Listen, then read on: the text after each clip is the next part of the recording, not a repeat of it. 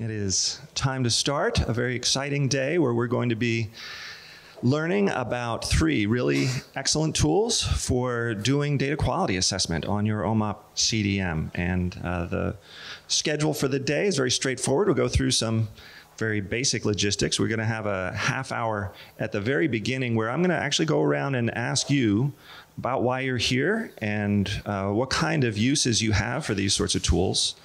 And you don't have to say anything, but the more participation that we get, the more understanding that the presenters will have about how to adapt what they're saying to the needs that you have. So I'd encourage you to be as forthcoming as you can.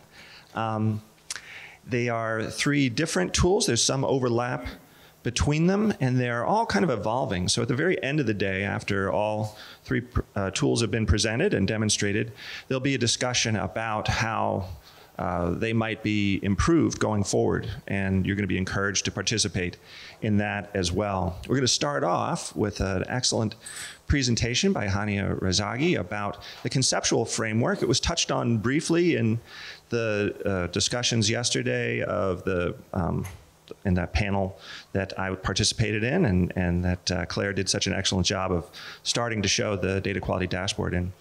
And so you'll get a deeper understanding of that if you aren't already very familiar with it.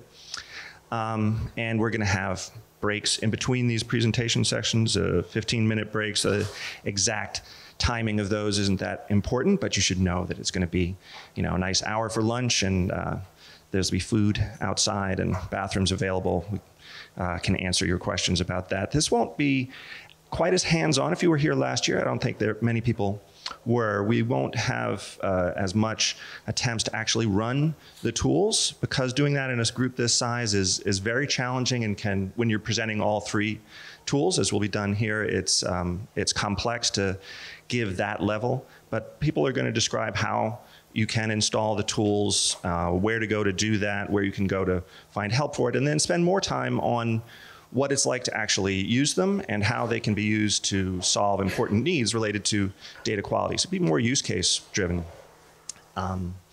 And there are really, and I am Andrew Williams. I did the same thing last year. I am Andrew Williams. I am from Tufts Medical Center, and I did not develop any of these tools. I am really an appreciator of the great work that's been done by these groups to develop these things, and try and contribute to conversations about them, but that's about it. They're the work of the presenters and their colleagues.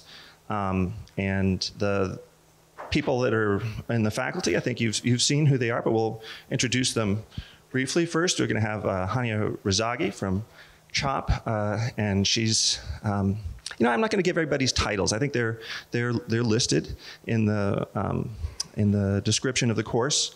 We want to really kind of jump right in. Hania will be following this, but let's kick things off with a description of why folks are here by who. Let's see. Let's go row by row.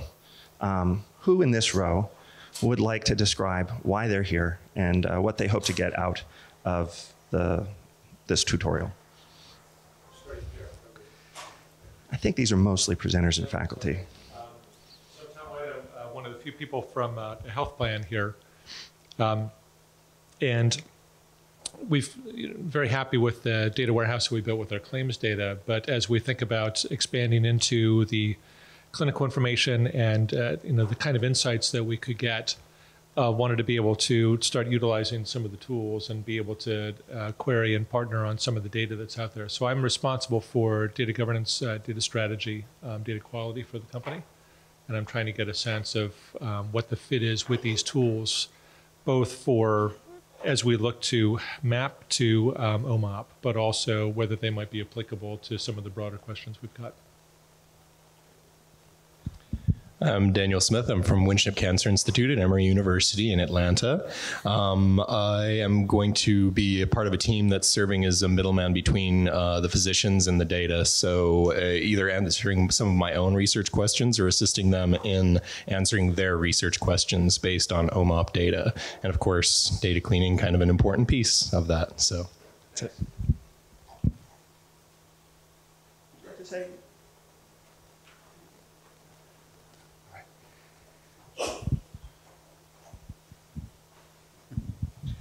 Hi, I'm Mark Kader from a small company in Boston, IFER. We are doing a lot of helping companies to perform conversion of data to OMAP format. So it's very important that the quality of the data is of high standard. And I've been involved with data quality initial discussions there that we had earlier this year. So I just want to see how it's progressed since then.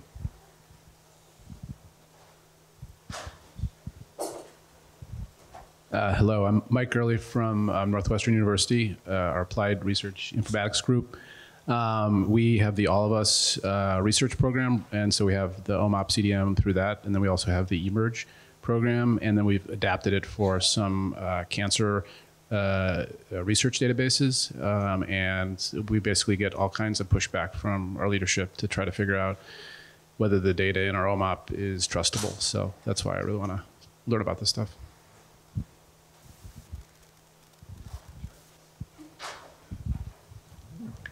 Hi, my name is Ruth Weed from IQVIA. I was working with David Carnahan on the FDA BEST initiative and stood up the DQA program and developed standard queries, and he started doing dashboards and forwarded it all on to you, Andrew. And we paused the dashboard development to focus on the automation, hoping what was going to be presented here this year we could adopt. Great. And she's with me.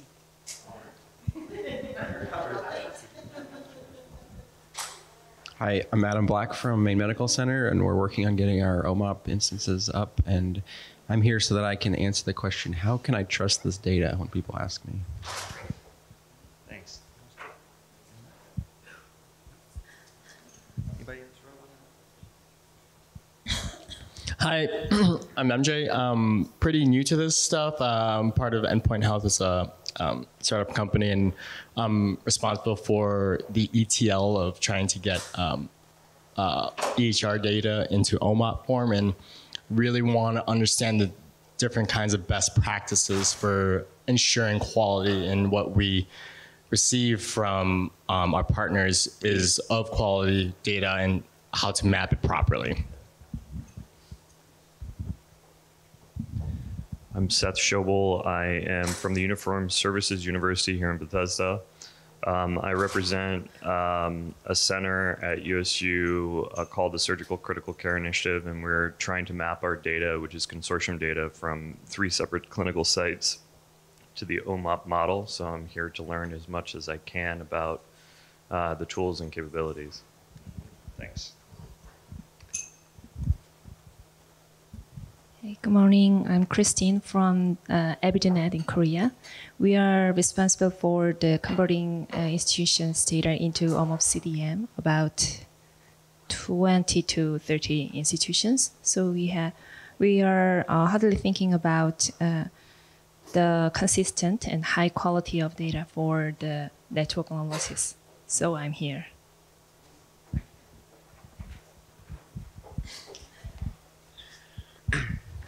Hi, my name is Chris Ryan. I'm a data scientist at a startup called TrialSpark. We're writing software to recruit for and run clinical trials.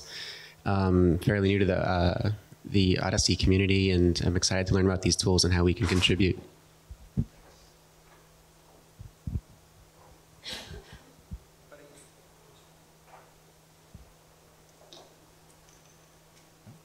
Connor, you are covered. What's being asked of you? No, that's all right. We're going through, and people are just describing why they're here, what they hope to learn, if they want to. Would you like to say? So I think I need to confirm first that this is for data quality session, right? Okay, thank you. Yeah, because we're actually first introduce myself. I'm Hao Yan from Somandio, China, and we are a big data company, and we are doing the data management, data convert for the hospitals, for psychiatric hospitals, and especially in China, the source data quality is very poor, as maybe some of you already knew, and how to improve the data quality. And in China, the source data in each hospital they use different system. So it's very, very challenging for us to convert the data to OMOP CDM. And of course, the quality of convert and the quality of OMOP data base is also, to ensure the quality is also challenging for us. So I want to know how to evaluate or how to make sure the data quality. Another thing I want to know is that because of the policy of China government is becoming more and more open for data sharing and the data management. So there are more and more big data companies. They are working on working with different model or different method. So I want to know, because I believe OMOP is the best choice, but I want to know how to convince other person we are the best, because we use OMOP. So that's the, yeah.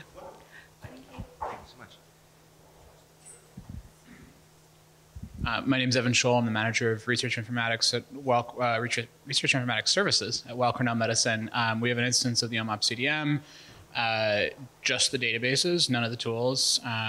Really interested in learning how I can answer people when they complain about the poor quality of our AOU submissions or our CDRN submissions. So, yeah, looking forward to it. Thanks. This is a data quality group. Rima, you want to say? No.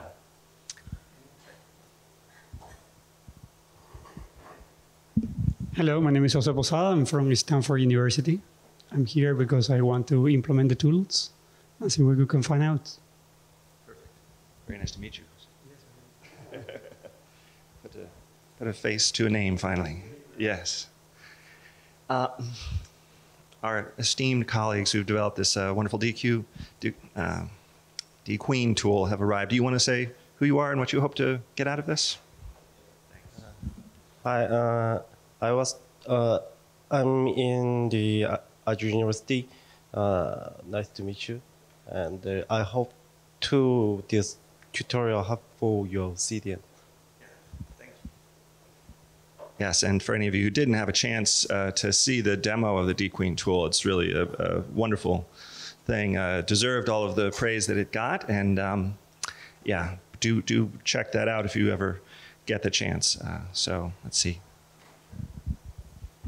Hi, I'm Kai Post from the Biomedical Informatics Department at UC San Diego, and we use the Common Data Model for a lot of different projects, including All of Us and Strongheart and such, but I, as a programmer, am fairly new to the Common Data Model, so I just came here to soak up as much as I possibly could about it.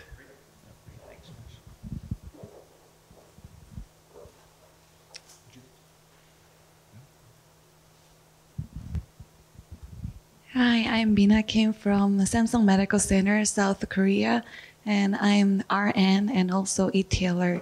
My job is to maintain CDM and develop CDM more precisely. So I'm here to learn I'm here to learn the way how to improve our data quality. Thank you.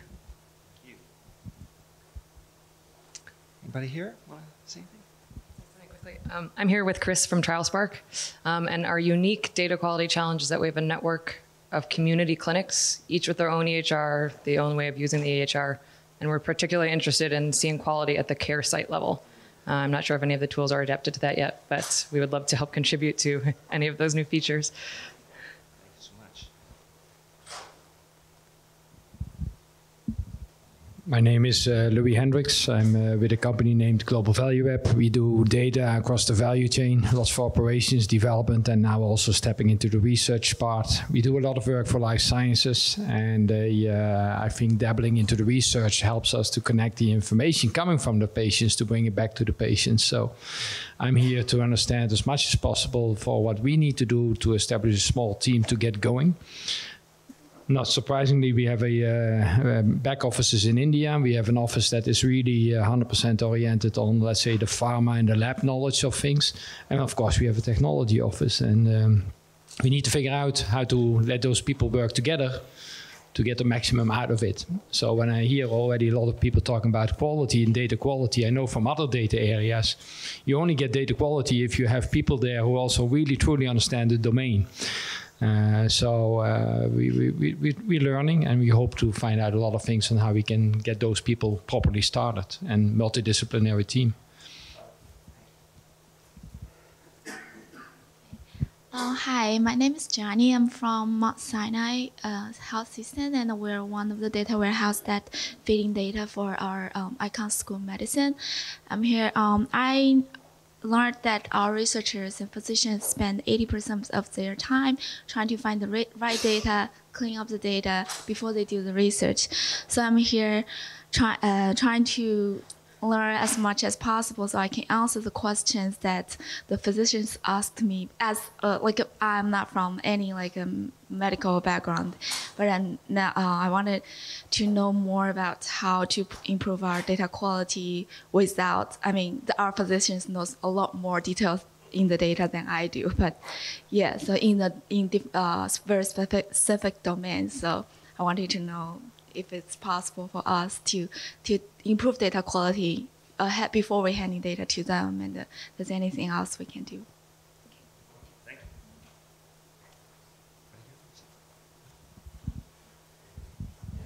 you. Hey, my name is Lisa Malinger. I'm from North Shore University Health System, and we are part of All of Us, and we are in the process of rolling out an OMOP instance. My goal is to see how we can leverage the data quality tools here to monitor our data quality. So. Hi, I'm Neil Manius. I'm from Geisinger Health Systems. I'm with the research portion of that.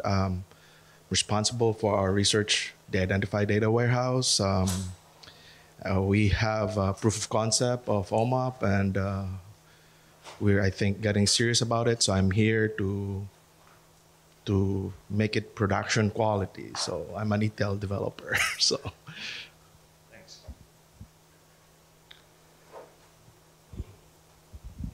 Good morning. My name is Dave Barman. I work for Odysseus Data Services. I'm here to learn more about the different tools so I can better help our customers. And you should be in radio because that was such a deep. It was a late night. That was very impressive. Hi, I'm Siegfried Gold. I'm currently a student at University of Maryland, but I've been involved in the Odyssey community. I remember OMOP version 2, and I've done a lot of work with Michael Kahn, and I sometimes get invited to do things as if I'm a data quality expert. And so I figured this would at least make me a little closer.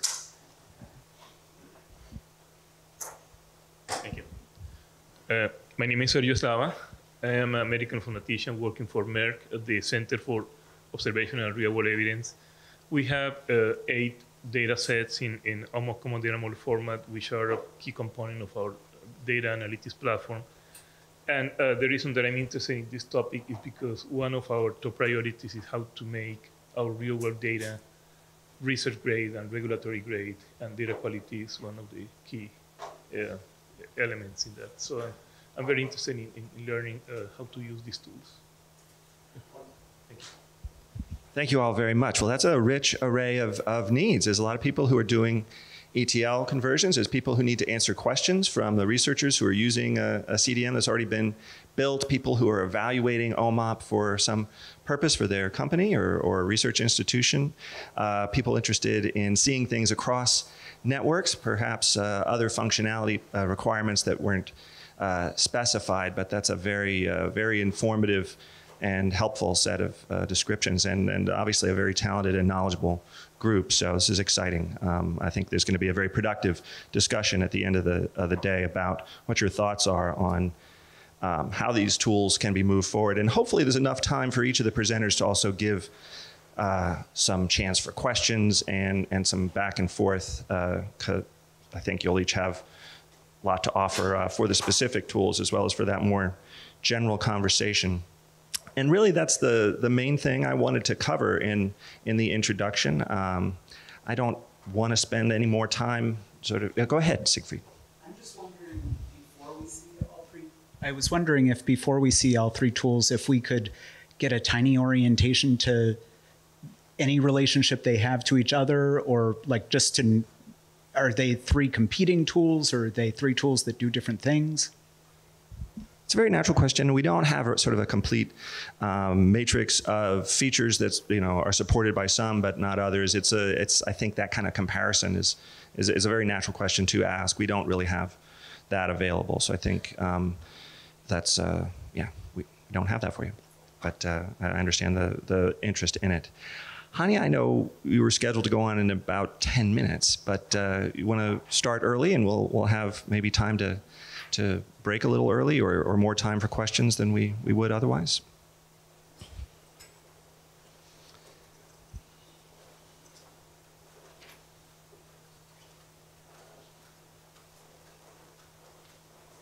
So actually it's going to take Hania maybe a minute or so to set up the computer, since I sprang that on her. Who's got a thought about, it's along the lines of what you mentioned, sort of the need for seeing things across a whole network of related institutions, so more than one CDM at a time. Just a show of hands, who's interested in that functionality, or that would be important to them. So wow, it's a largish number of folks. Wonderful.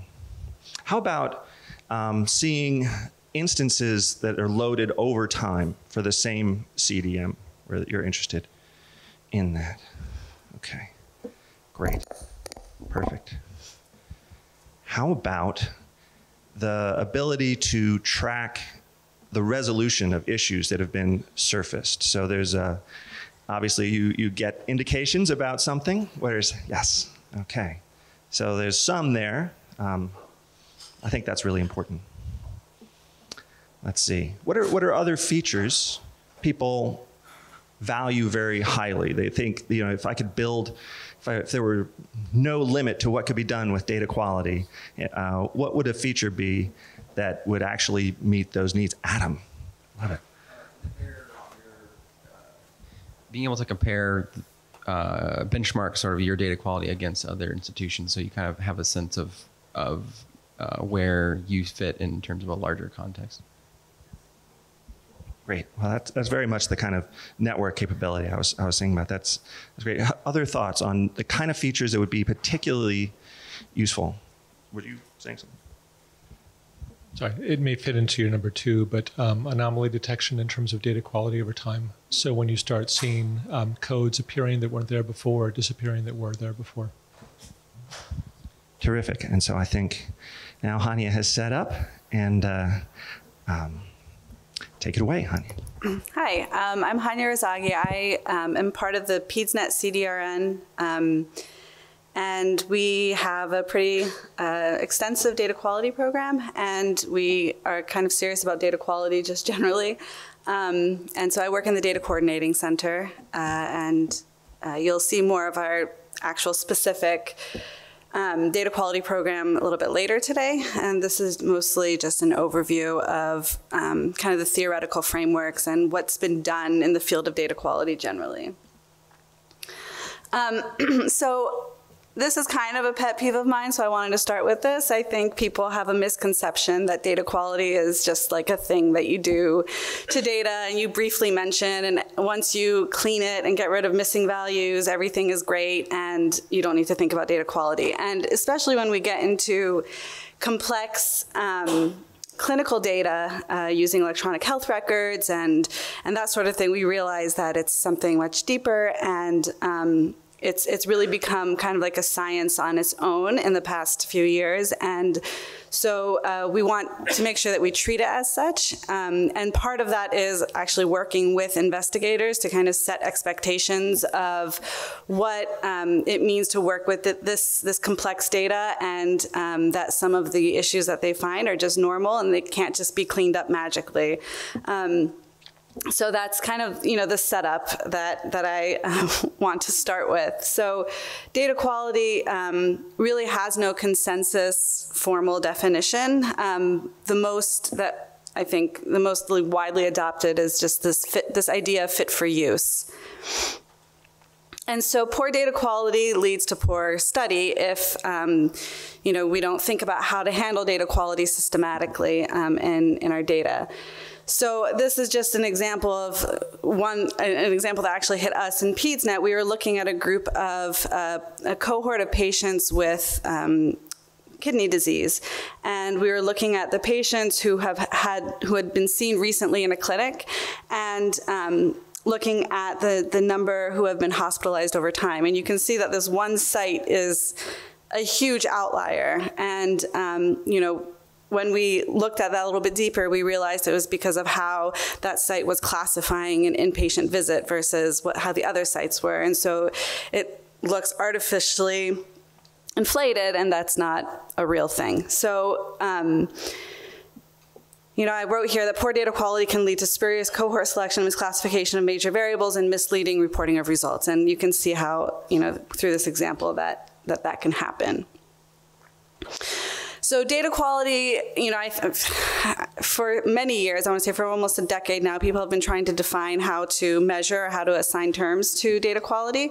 In 2000, I think this is 2012, Nicole Weiskopf, who works at in Oregon at OHSU, she came up with a framework that kind of looks at the major terms used to describe data quality and the synonyms that were then used to kind of describe the same thing in the literature. And so there's this idea of completeness, that something is, we have the full range of records for a concept. Correctness, that the concepts that we have actually measure what we want. Concordance, that the variables across different tables actually measure, the same thing. Plausibility is kind of seen as believability, trustworthiness, etc., and currency as timeliness, that the sequence of events makes sense. So that was kind of how data quality, I think, started, with people thinking of different terms. There are different approaches to data quality as well. So some people are very interested in standardizing terminologies and thinking through how to develop an ontology or some sort of framework to describe what data quality is, so that when I use the same word, someone else, that we have a standard sort of framework to think through what that means. And so this is a paper that was published in 2015 that attempted to kind of think through a standard ontology. And it's not been widely adopted, but I think it's getting people to think through how to not just measure concepts, but how to represent them. There's also a lot of, right now, these large networks, like PecorNet, for example, do a lot of network benchmarking, and so they have a data characterization package that they send out, and that you can go, and it's just characterizing how many patients are in the database, how many we're seeing in the past 18 months, does your header diagnosis agree with your visit type, and that sort of thing. And then there's some formal statistical tools and methods that people have created to kind of address data quality, very analytically, clustering by site on certain concepts to see how it differs between sites, like something like drug utilization or something like that. You just basically looking, using known statistical tools, not just for analytics, but to kind of evaluate data quality. So I wanted to go over this landmark paper because I think a lot of people have heard of this, or if they've not heard of this, you will. It's Michael Kahn at Colorado and a large consensus group developed kind of what they call a harmonized framework for data quality. And this is to standardize the way that people think about how to describe data quality and how to kind of attach metadata to their data quality checks. So So the major categories are conformance, completeness, and plausibility. This is, so I'll go over a little bit more detail, but these are kind of like the categories that people will use to describe each data quality check that they apply. And this is done within two contexts, verification and validation. And so verification focuses on internal consistency, and validation focuses on external consistency, and you'll see through some of the examples. So we'll start with conformance. So basically the value of conformance is, does your data, do your data and the data values adhere to specific standards and formats that are specified by the data model? Or whatever standard you're using. And so there's value conformance, relational conformance, and computational conformance. Value conformance, are the values conforming to the specifications. So, if your value set for sex is male, female, or unknown, that your data is conforming to that. And then so that's in the verification, which is internal consistency, and then in the validation, it would be comparing to some sort of external standard that you needed. Relational conformance deals with how, if you're using a relational database, the way that certain values link to each other and making sure that they are aligned. So in the verification model, that the one patient MRN is consistently used for the same patient across tables. And then for the validation, it would be if you're multi-networks, that the values conform to the not null requirements for that exchange. And then computational conformance is if there's computations that are made within, and again, in the verification, which is the internal consistency, whether the BMIs that are computed from heights and weights are consistent. If a patient has a height and a weight, that you'll get the same BMI every time, and that value is represented correctly. And then in the validation context, that would be to compare those to like an external standard like the CDC. The next category is completeness, and this is, are the data values all present in something? So you can see in the verification and the validation concept how that might be important. So an example in the validation concept, for example, validation context is whether we see a drop in ICD-9 at the same time that we see kind of an uptick in ICD-10 when ICD-10 values were introduced. And finally, plausibility. So in this, the plausibility is, and I think this is, a lot of what we think about when we think about data quality is this believable? And so within plausibility, there's uniqueness, atemporal, and temporal plausibility. And uniqueness deals with making sure that the values for a single object are not duplicated, for example. But the atemporal and temporal plausibility kind of deal more with, do these values kind of make sense? Are they plausible? And so, for example, when temperature is taken, are they positive values? And then within the validation concept, are they believable? Are the HbA1c values in a type 1 diabetic population kind of what we would expect for that cohort of patients? And then the temporal plausibility is similar to the atemporal plausibility, except it has to do with time. So it's time dependent. In a sequence of events, does it make sense what you're seeing in terms of the data? So these are, this is kind of used to categorize what checks are. So some examples of what the data quality checks using the framework. Atemporal plausibility, we once found that 48% of labs were outside of the normal range, and so this didn't seem plausible for us. And so this would be categorized, looking to see whether checks fall within a normal range is something that we would categorize as atemporal plausibility. Temporal plausibility, if there's changes in the number of records from month to month for a particular patient. So you can see how using the terminology that was developed by Michael Kahn and his colleagues to kind of categorize how we think about checks helps people develop checks and also help people to use a common framework and ontology, a way of communicating about these checks.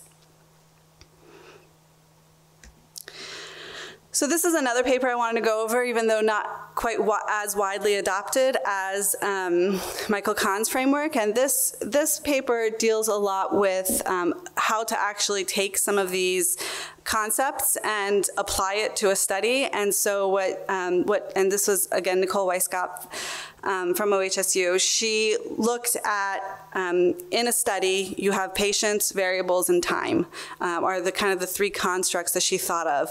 And then for the data quality framework, she was thinking of complete, correct, and current. And again, you can use Michael Kahn's or another framework if desired. But what she did was develop actual standard methods to kind of think through how people who are doing different studies can have some sort of way of approaching data quality that would be standard. So for example, the correct patients, the distribution of values is plausible across patients.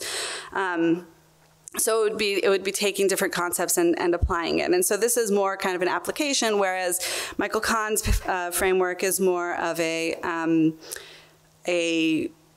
harmonized terminology. And so it's they work together, but they're kind of doing different things.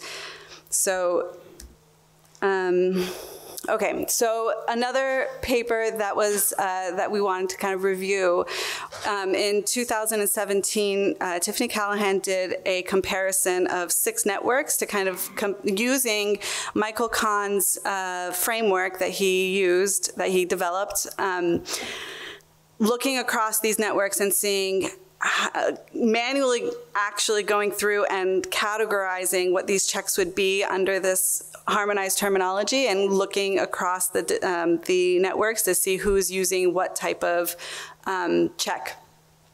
So these are the networks that she used as part of her comparison. And so the networks by far are using atemporal plausibility in their checks, and you can see kind of just the distribution of the harmonized terminology there. I thought this was also interesting in just the different distributions of what per network, what the distributions of the checks are. So you can see some use a lot of plausibility atemporal. And it was interesting, given that I'm in the PedsNet network, that we were kind of an outlier in that we use a lot of completeness checks. And so this was in 2017. There have been some changes, but you can see how taking a framework like the one developed by Kahn and applying it to these actual checks and actual data quality approaches, it provides a common way to communicate and think through data quality. And so a couple of takeaways from that paper, nearly 100% of the checks that were done in the verification context, not the validation context. And this is probably because coming up with a validation context and external standard can sometimes be difficult. What is the right distribution to compare your data to, and how do you determine that? And so it becomes a little bit more tricky. So the validation context in the Michael Kahn framework is, I think, an area to be developed. There are over 11,000 checks across these networks. So there's a lot of different ways to think about data quality and how to apply checks and different things that you can look for in your data. And we're going to, I think, go through some of these throughout the day. And that organizations vary in their approaches to data quality, both in methodology as well as maturity. And I think that's a little bit of what Nicole Weisskopf was trying to do in her paper, was kind of think through how to not just use standardized terminologies, but thinking through standardization in application and comparison. And that's a field that's still kind of being developed. So that's all I have. Are there any questions about this or any thoughts? Yeah. And how, so what do you do to perform the checks? So that's, I think, what we're going to do a lot to go. It's what, the rest of the today will be. This was just kind of laying down the theoretical framework. But, what you would do, what a lot of us have done in these networks is look through these terms that, for example, Michael Kahn has created, and think about, so I had the one slide that we have. So sometimes data quality checks come through just thinking a priori, what do you want to do? And some are just like our foreign key constraints, when we're developing a database, are they being applied and that sort of thing. And so those are obvious ones. And then there are the ones that come up when we are trying to do studies. And for example, we recently came across one that we had like no flu testing in a group of patients admitted for croup in a cohort of pediatric patients. And that seemed really off by the investigator, but that was what the data that was given to us across these institutions said. And so what we did then was develop a data quality check, or we're in the process of developing a data quality check that would make sure that flu testing is appropriate and that we see a spike in the winter months and a decline in the summer months. And so that would be kind of an idea of a check that you would use, using this framework and then putting it in a package that you then can apply and look for systematically. And you can do that within a network, or you can do that within like a study-specific context. And so these are kind of the tools that you would use to do that. Yeah. In the Callaghan paper, can you put the chart there? Next one, yes. Is there indications which type of tests are more important for the data quality? Is there ability to measure and say that OHDSI has, I know OHDSI in this paper was trashed in some ways there, but and unfairly, I would say. But is there a way to measure based on this information of which ones has a better quality? Yes.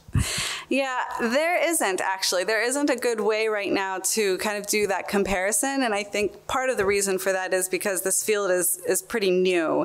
And part of it, I think, is because so much of it is fit for use. It's context specific. So what, flu testing might be important for us, for example, but for someone else, who focuses more, if they're like a cancer clinic, it would be more important for in their use case to look at cancer diagnoses or infections in cancer patients, or things like that are a little bit different. So it's a difficult thing.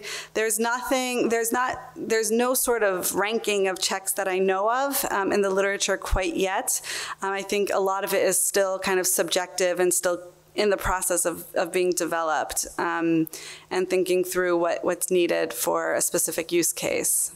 And Nicole has an ambition, Nicole Weisskopf has an ambition of being able to construct a rational system that allows you to really evaluate the impact, at least for certain categories of users and use cases. And there's a call, it's worth mentioning. So a lot of what's being presented is across networks, obviously, and there is an alliance of dedicated data quality folk who are interested in developing ideas about how to pursue things. It's called the Data Quality Collaboratory, and Nicole runs it with Meredith Zosas. They took over from Michael Kahn.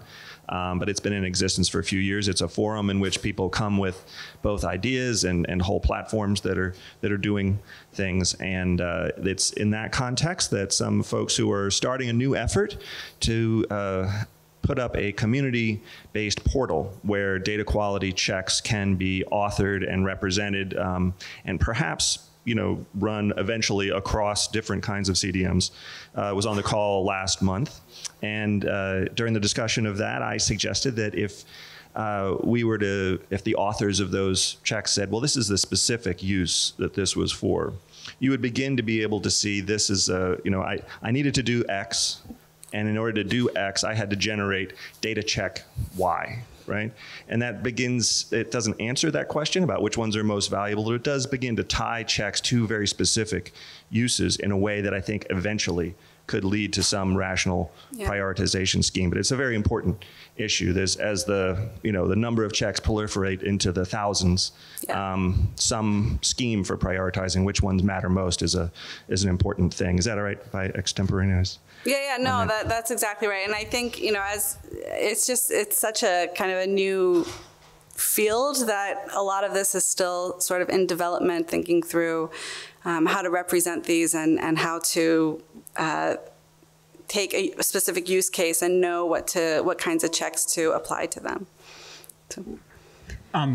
I've had a hard time getting my mind wrapped around these frameworks, but maybe with Mark's question, it is seeming to me not that there's some checks that are more, or classes of checks that are more important, but when you go down the list from conformance to completeness to plausibility, and also when you go from left to right, from verification to validation, that you have an increase in complexity. Yeah. So you can't really, if you can do validation, you should have been able to already do verification. And if you can do plausibility, you should have already been able to do completeness and conformance. But I would guess that nobody wants to come out and say, someone is more important because, the conformance ones are going to be fairly clear cut. Yeah. Whereas plausibility, like you're going to have some real divergence of opinions. No, that's exactly right. And I think that's part of the reason why a lot of these networks are kind of still in their infancy, for example, in the validation context, because we don't yet have great ways to think about this. And I agree that, especially as you go to plausibility, that's pretty wide and that can encompass so much. And so we, at PSNet, we have a huge number of data quality checks, and yet when we send out data sets, we have investigators coming back to us angry and saying, this doesn't make sense. Why is the data showing, this thing, a specific thing, like creatinine values don't make sense in my cohort of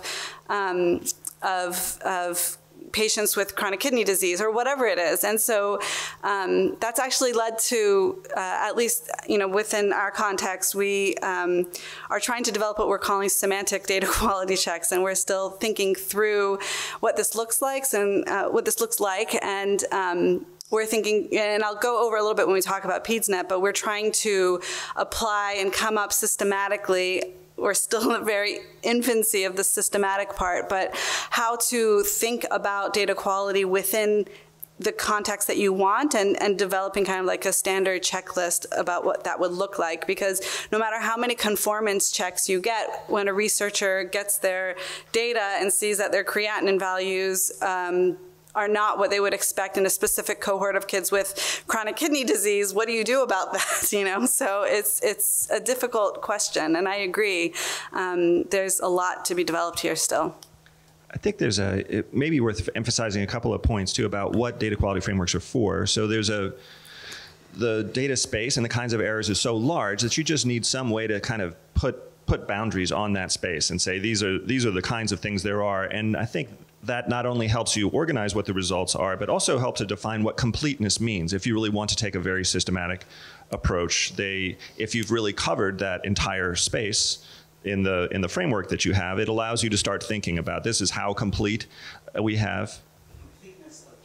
Completeness of checks, completeness of an assessment of data quality, right? So if you've defined the data quality space adequately with the way you've carved it up, then it gives you some traction that says this is a complete set of checks across the entire domain because we've defined the domain according to some clear definitions. And beyond that, I also wanted to mention, I think the exact sort of ordered relationship between completeness and conformance relative to plausibility has practical consequences. So in some networks, there'll be a formal process where you're expected to have very complete and completely conformant data, and that's sort of a first pass. And then when you have the appropriate scientific and knowledge experts to understand plausibility, there's an additional round after that first thing. So I think that it isn't just that they are hierarchical in that way, but there's actual functional consequences to the fact that they are hierarchical and the way that those data are used. I'm curious, Steve, so once you've identified that there are quality problems, how do you get them fixed? And I think there's some insights that might come from this group that would help the various groups that are providing the data, because every data provider has its own flavor of data governance and data quality remediation approaches. I think part of your data quality checks will tie in, the prioritization will tie in to say, well, given that we've got all these issues, which ones are going to provide the most value if we start doing it? But even getting into some of the logistics of who should own the quality improvement initiatives around certain data domains, what are the best practices around that? What are the, where can you fix it? How can you fix it?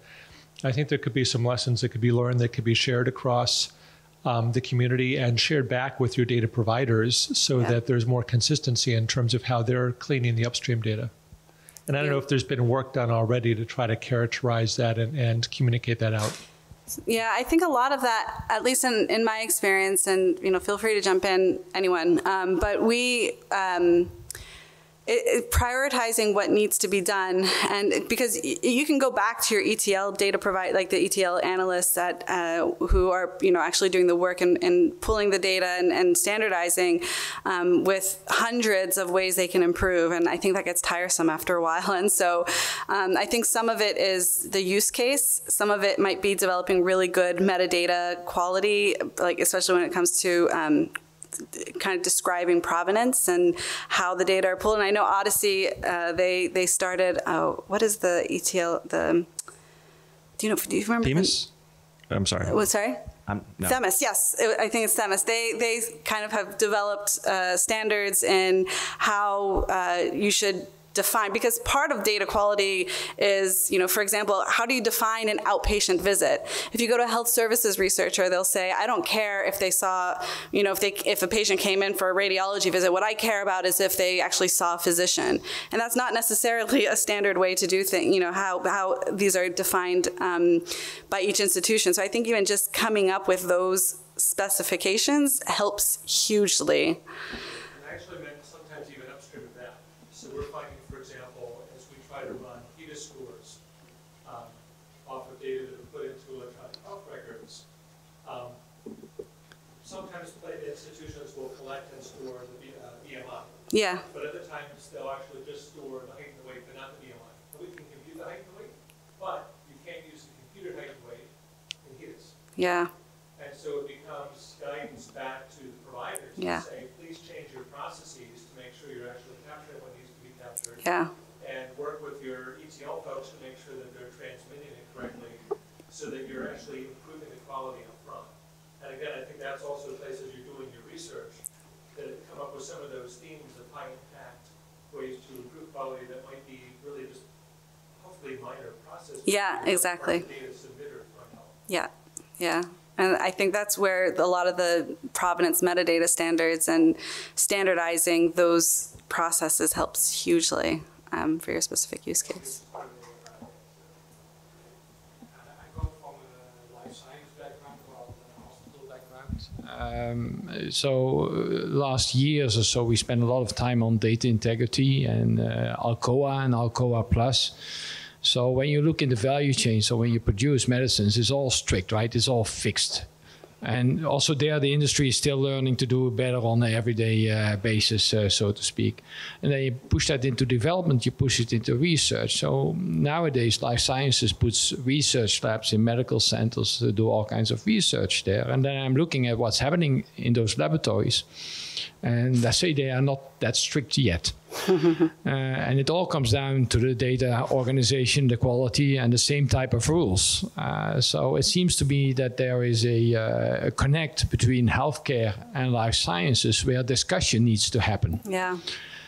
And in the industry of life sciences, on the development side, the last years or so, last 5 years, there is something called Allotrope Foundation that has come up. And I had hoped that they would start data standards discussion and data standards exchange discussion. It hasn't evolved yet to, I believe, where it should be, but this problem is not going to be solved today. Yeah. I'm just saying is there has to be a lot of discussion and a lot of disciplines have to come to the table to address it. Well, that's very true. It's good to know what we can pick up from other disciplines as well. I wanted to comment briefly on your point that HEDIS, and I think to some extent meaningful use, are some of the few levers that a whole institution will pay attention to and will likely to have some kind of an effect. I think if you have a quality rating that affects a whole institution or there's some bottom line financially, then you can get them to say, this denominator isn't right because you're collecting it incorrectly, and people will listen. I think beyond that, most healthcare delivery organizations have too much going on to pay much heed to a research organization that says, the quality of this data is very important, and they'll nod, but there's 800 things above you on the thing, and that's just the way the real world is. But I think those are very important institutional levers that we should try and employ. So the organizations that can use them, there's somebody in the back, Siegfried, that's okay. We should collaborate in applying pressure to help people collect data in a more complete way.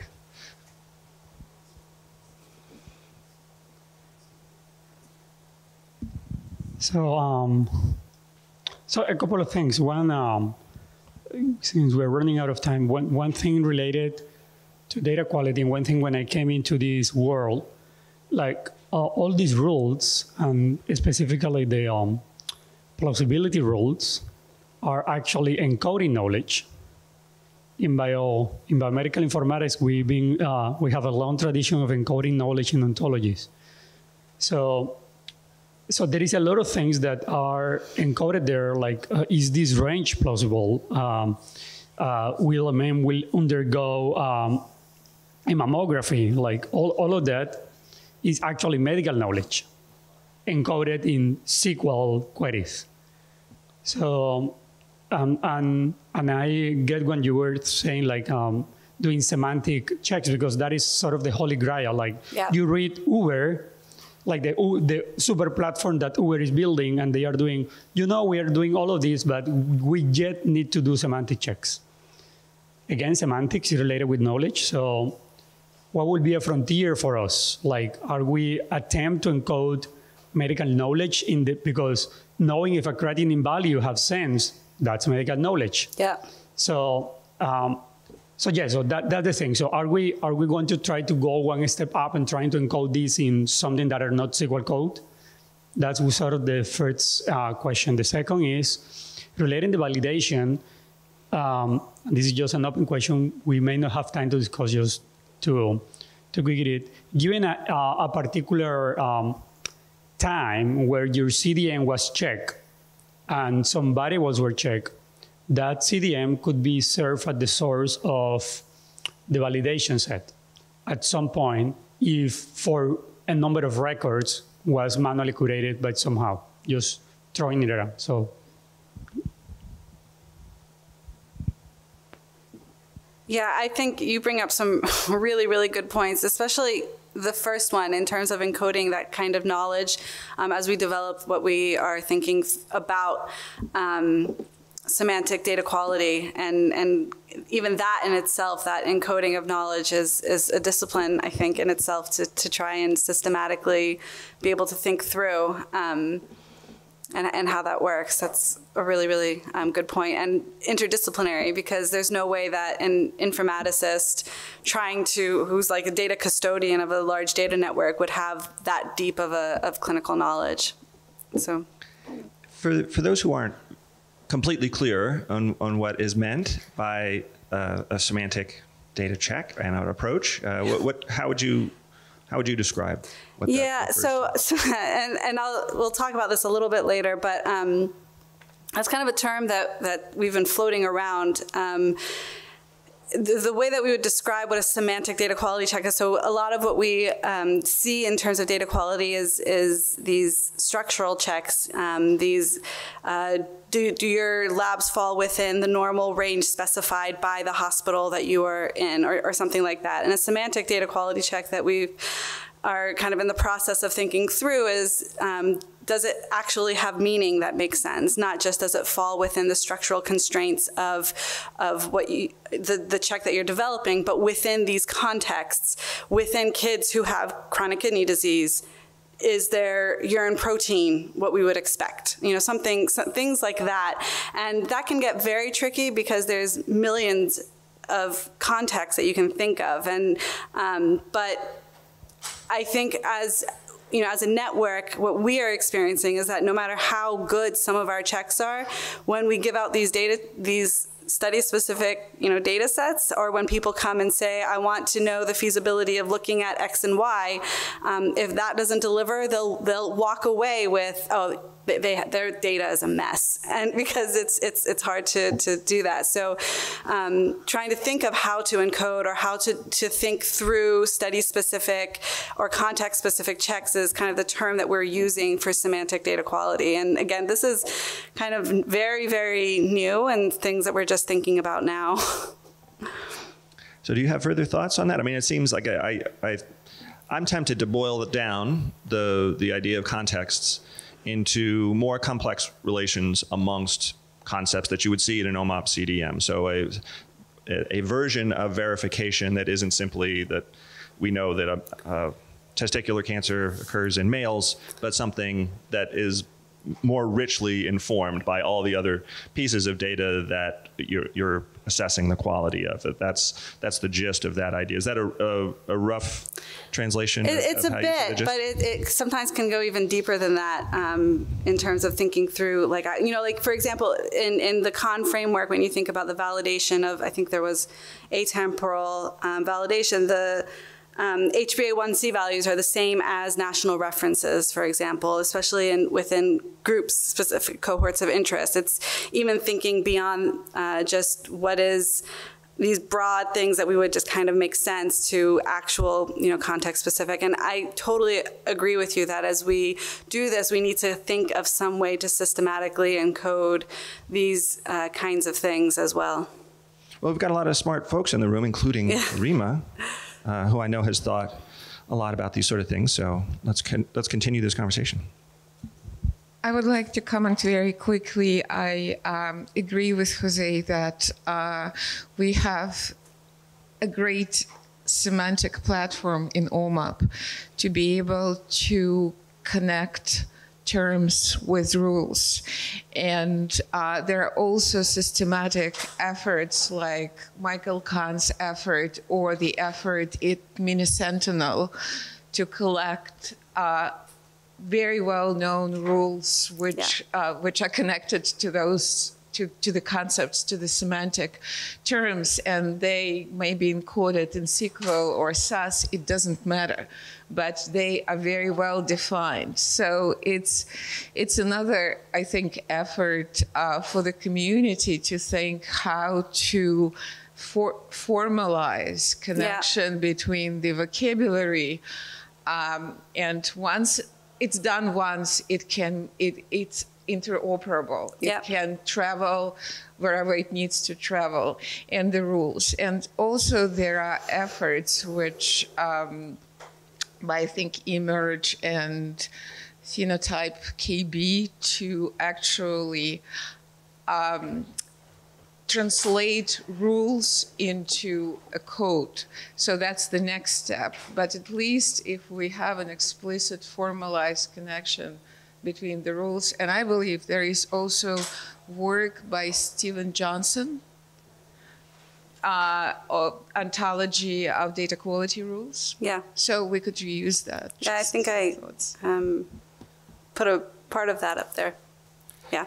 And I think getting back to what the data quality framework is for, again, if you've got a sort of a complete description of the space, you can divide it up into concepts that will have global unique identifiers, and then I guess for each unit of semantic meaning, you can have an appropriate check that's got some sort of stable and very clear referent that allows you to really understand what completeness means within a domain or for a particular concept. Did you want to add anything, Jose, since you brought that up? No.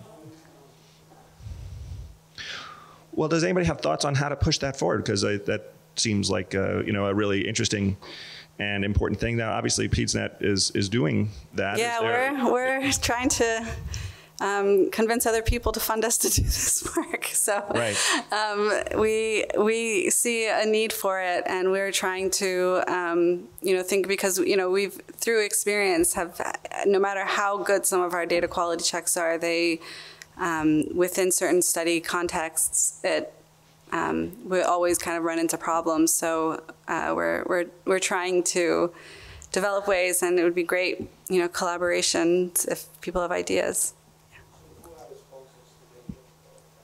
Oh, I'm sorry. I'm just joking. We actually, in terms of submitting grants and things to fund, to kind of formalize and like a scientific approach to do this.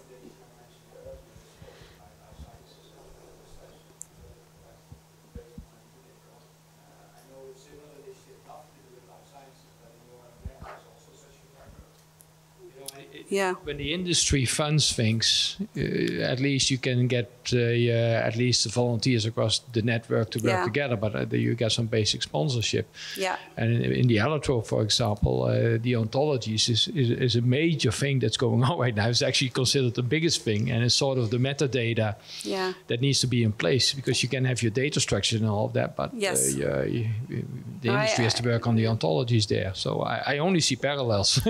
No, I agree. And I think, as we do more of this kind of research, because I still think people are, this is still kind of a new and budding field. As we do more work in this, it's going to become a need to do this. I wanted to get back to Tom's question about, what happens when you discover one of these data quality problems. So we've got these great frameworks to ontologies to classify data quality checks, and maybe we need some ontology to classify data quality problems. So there's going to be the ones that come in through the ETL process, and those obviously are going to, the people who are running the data quality checks may also be, down the hall from the people running the ETL process, so they can just go and tell those people to fix it. Yeah. But if it is nobody's capturing this, then then you have to change your whole data collection system. There are also going to be data quality problems that are not even because of the collection, but are somehow systemic. Yeah. And then there's going to be data quality problems where we found that there's a data quality problem, but we don't really care because we don't collect that kind of data. Yeah. So I don't know, maybe I could collaborate on the paper with whoever wants to do that. Yeah, that would be great. I do see a definite use case for that, because how do you know what issues you're how do you know which checks to apply if there's no standard or formalized way to even communicate about what you're seeing? Yeah. I have a different problem there with some of my customers. Some of the customers saying, we want you to indicate that there is issues with data somewhere, but we want that data available to us. Because if there is data too clean, they don't trust the data. They expect that there's going to be pregnant male. They expect that there's going to be GFR or HbA1c, their values outside of the range there. So when the data is completely sanitized, I would say, they're saying, we don't want that. We want to do our own validation there, that there is certain percentage of providers will enter garbage. And if we'll have this data available to us, we will make our own decision. Yeah. Well, I think there's always going to be noise. If you are honest about, identifying the data quality problems doesn't mean that sometimes it is a programming error, but sometimes the source system is wrong. And it's not up to us to really change what the source system says. I think it's up to us to kind of characterize what's going on and fix what we can and be able to communicate where there are just issues with the source system. So I don't think I don't, at least in our network, I don't see us ever becoming in danger of having too perfect of data. And I think some people find information in the amount of error that's coming from places. So if you've got multiple institutions that are submitting things and one of them consistently has lots and lots and lots of data missing where it shouldn't be and ranges that are out of check, it gives you a sense of how much weight you should put on that institution. So if it were all cleaned up and hidden, you wouldn't have that information. And that's at least one rationale I've heard for wanting to, in addition to just an emphasis on transparency and being able to do things in a thoughtful way. There's actually information there in the amount of error from each source. Might be an interesting doctors and hospitals tend to be pretty competitive. Yeah. And if you had the ability to be transparent about what the data quality was from those different groups and publish it, that might help further drive the improvement. Yes. But again, if you were the CEO and you saw that there were issues, you'd want to know where to focus because you can't do it all. Yeah. And I think getting some feedback from the community of what are some of those key variables or concepts that are either used across a large number of studies or are highly impactful where there are quality issues. That could then be used to then help prioritize where cleanup efforts might happen. Yeah, and it's funny. So another thing that I do, so my boss is also an oncologist, and I have helped him with the U.S. News and World Report, like ranking of divisions, and that's another driver.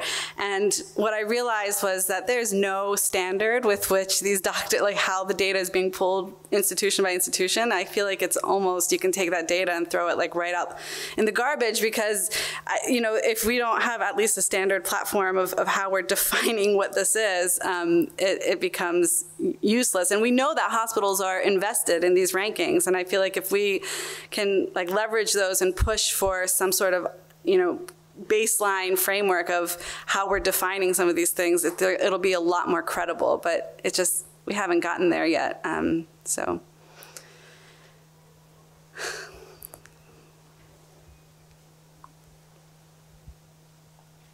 Thank you. This is great discussion, actually. This is not a workshop. So I want to extend that discussion to fit for purpose question that we get always for RWE research. So it may include data quality check. It may include some other aspect about the cohort that you are studying. Is there any effort outside or inside of the community on fit for purpose and what it means and how we can figure out? Sorry, can you repeat the question? I don't think I got the last part of your question. Is there an effort either within OHDSI or elsewhere to further specify what fit for purpose in the context of data quality actually means? Is that a good paraphrase, Hamid? I mean, as Andrew mentioned, Nicole Weisskopf's group, I think, is the data quality collaborative. I know within OHDSI, there's a lot of, the data quality dashboard. There's Themis. There's different approaches that people can use, and within networks that use these data, like I can say within PedsNet, we are very much interested in kind of contributing and developing this specific context, specific fit for purpose data. So there are groups out there within OHDSI and even like in the PCORNet world, I know, for example, they're doing a lot of this as well because a lot of their early demonstration projects demonstrated that data quality was a problem. So yeah, I think part of it also is convincing health services researchers that this is important, because I think a lot of people who are in informatics or who work with data directly understand this, and I think to kind of communicate the importance of this kind of thinking is important as well. Yeah.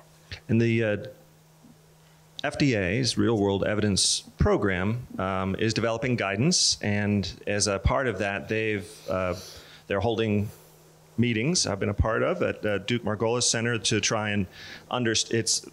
That central question. What is meant by fit for use in that particular context is all the different networks that we've been mentioning, many different data aggregators, lots of industry folks are all there and weighing in on how to understand that question, how to make it more specific, and where it should fit in the whole process of saying, here's evidence from a particular source, and how do we know whether it's regulatory grade, whatever is meant by that. So there's an ongoing effort that should produce a fairly clear document at the end of the day. It's in evolution. In evolution, did you want to? Yeah, exactly. That the Duke Margolis paper, that was the thing that I wanted to refer to, and they mentioned fit for purpose for RWE, and FDA also put out a paper on it, but they didn't specify what it means and how you should measure it. And I think it is an open question, at least in the domain. I don't know how FDA has gotten involved in this area in terms of setting the some measures or framework specifically for fit for purpose. I don't have any right now information about that, but if you can share that would be perfect. Well, that's what I meant. That it's in evolution. So they published a guideline. They have a process for convening folks who are weighing in on this question. I think the final version of the guidance is something that should specify that. So there's you're correct in that there isn't anything that's very specific about it now, but it is one of their goals, and so they're continuing to convene these panels to try and come up with something that is better specified. So I guess it's a wait and see kind of a thing, but it's a lively set of conversations about that. That's got an appropriate set of stakeholders, and even though it's specific to this question of regulatory evidence, it's going to have broad applicability to any kind of data quality issue. So I think somebody else was raising their hand. Something I think a lot about in terms of fit for purpose is like fit for research purpose is very different than fit for clinical practice purpose. Yeah. So the way a doctor interacts with their EHR, they're just trying to treat their patients and communicate with their patients. And I don't know if anybody read this New Yorker article last year, Death by 1,000 Clicks. Yeah. I think it was about Epic. And Epic's trying to collect the best data so we can do research, but now doctors are spending 6 hours a day in their EHR. So I just think it's a really interesting balance, and there's some onus, I think, on the EHR companies to design workflows that could funnel into all purposes that the data might have. Yeah, that's very true. I think on this, so fit for purpose sort of gives us a way of thinking about that competitiveness, and the use of data quality to get people to change practices. But I think, what happens when you have people competitive and you have data quality out there that might get people to change practices is, the CEOs are just going to say, well, yeah, let's not get our data out there because we don't want this. With fit for use, I mean, we at least get to that question, like how good does it have to be?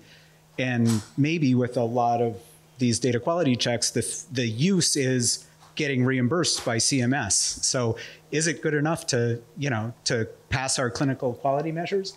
But I just was on a call for a new data quality tool that Jeff Brown had some big grant to put together. And their tool very explicitly is not going to say good or bad. Yeah. Like they're not going to set any thresholds for you. And I think, it's because they want to address this point. They want to not address this point and not make people scared to put in their data quality. Right. It's interesting. PCORNet has always used the word data characterization for what we call data quality. And I think that's an interesting difference in term that can mean something, that you're more characterizing what your data look like rather than trying to say good, bad, and that sort of thing. That's a good point. So I can speak a little bit about what it's like in lots of organizations, the size of the lift of actually trying to apply the kind of pressure you're talking about to get people to clean things up at the source. And it's just, it's something that isn't, I think, very easy to appreciate unless you've been embedded in a situation. So I've been a part of projects where very high-ranking people within a large medical center are really hell-bent on getting the right data that they need for a particular project that requires data quality to be high. And after years of effort and lots of lobbying, get nowhere, exactly nowhere. And it's because, you know, thousands of people are involved, enormous IT investments are involved, whole structures about how care is delivered and who's able to do what are involved. And there are very few things that reach that threshold of importance that you're allowed to reorganize care and mandate that IT be shifted in the particular ways and so on and so forth. That all of what's really required to regularize and systematize how data is collected and how it's represented once it is collected is just, it's the Cadillac version of something. If your company's survival financially is on the line, you're going to do it. There aren't a lot of things that, you know, below that level that really motivate it. And so I don't want to discourage efforts to kind of, you know, formulate plans for how to do that. Meredith Zosis has a student who's been collecting and developing surveys on how to feed back to data stewards locally at organizations and get them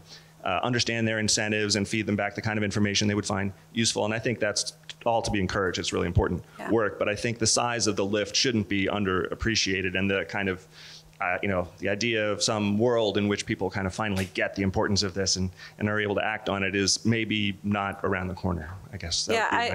And going back to your point, I think where there's money on the line, it motivates change pretty quickly. But I still think even when there's money on the line, even for example for the U.S. News and World Reporting, there's a lack of understanding of the nuance of why it's important to be able to standardize or to make sure that hospital A, their understanding of concept, whatever, is the same thing as hospital B. And until you have that, it's not really a fair comparison. I think that's where we as like data people need to make strong cases for this sort of thing. I doubt we've got the answer to this, but one thing that I wonder about is as you develop a whole suite of data quality profiling that you want to do on the CDM, what is the relative cost and effort of basically mapping your source data to CDM and taking advantage of all of those data quality checks and the ability to get that feedback versus custom building the same quality checks into your source systems up front? And that there might be some interesting business opportunities there from vendors to say that, you know, here you've got the suite of researchers who've really figured out the right way to look at it and what's important. You know, if you sort of make an investment or allow a partnership to map it over to CDM, you get these quality checks for free in an ongoing fashion, as long as there's then also a commitment to make those data available for some of the research studies. Yeah. So I think there's some, I hear the financial pressures, but I think there's some interesting win-win opportunities that can be put into that, whether it's from that perspective or, I mean, there are other organizations that are looking at value-based payment programs or other ways to incentivize improved quality of the coding that can be tapped into. Yeah, prevent the quality problem before it happens. Yeah, and I think that's an area where these kinds of conversations, the more that data quality becomes an issue in a broader community, there'll be a sense in which there's a market advantage for a vendor who wants to say, this is a feature that you get from working with us, that we will, you know, not only get the main functions done of billing and scheduling and getting this care delivered in the particular way it is or whatever it is, that there's also this enormous data quality benefit because we've got this unique strategy that is better than our competitors, that isn't yet, I would say, something I've ever seen people really talk much about in another than hand-waving kind of a way. There is an effort in device making to essentially do stuff that's going to enhance the value of data coming out of devices. There's going to be global unique identifiers for each device. There's going to be metadata attachable to those that's going to help you understand the measurement capacities and other, you know, the sort of the ranges of accuracy that you might expect and so forth. That's going to be useful, not necessarily in the sense of data being missing or wrong or whatever, but just much more informative data about what's being measured amongst the things that are being collected, and that's on the horizon. But this EHR level and other kinds of levels, I haven't seen that. It makes sense to me, and it would be great if we as a community can help, you know, create demand for that in the marketplace, because I think that could be an important lever.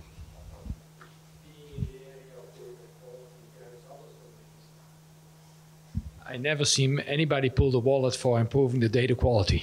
Yeah.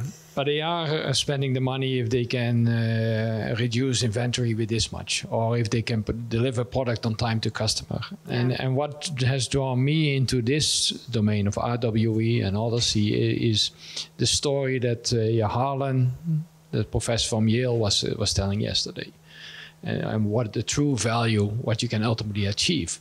So I think when you have a good message, you have to repeat that message 1 million times. Yeah. And that's the true value. And then, yeah, okay, you need to have the data quality to get there.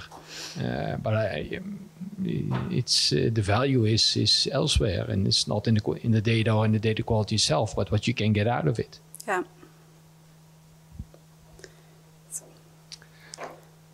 Well, this has been an excellent conversation. Honey, was there anything else you wanted to cover? I don't think so. You did a great job. Thank you so much for that. And thank you all. This was really very informative.